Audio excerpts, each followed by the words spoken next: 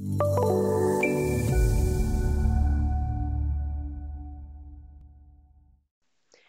this short video, we're going to show you how to change your units in the RAM modeler. Now, if I move my cursor on the screen, what I'm going to notice is that in the bottom right-hand corner of the status bar, the coordinates for wherever my cursor is located will be indicated. Now, when I created this RAM structural system model, I told the program I wanted to work within the English unit system, and by default, it's going to have me modeling using feet. There may be times that it might be easier to enter something into the program using inches rather than feet. For example, I want to move this beam 8 inches over to the left.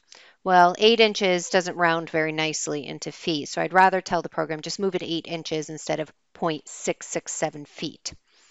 So what I'm going to do is I'm going to go up to the Options menu bar and select Change Units.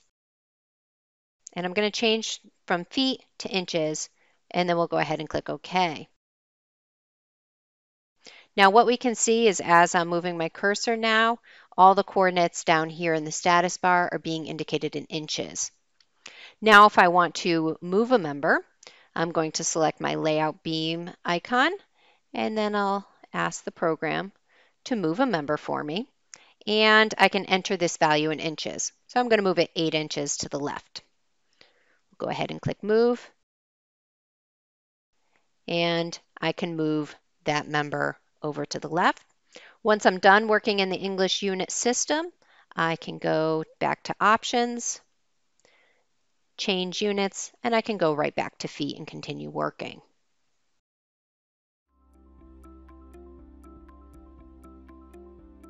If you found this video helpful, please give it a like. If you want to see more such series, consider subscribing to our channel.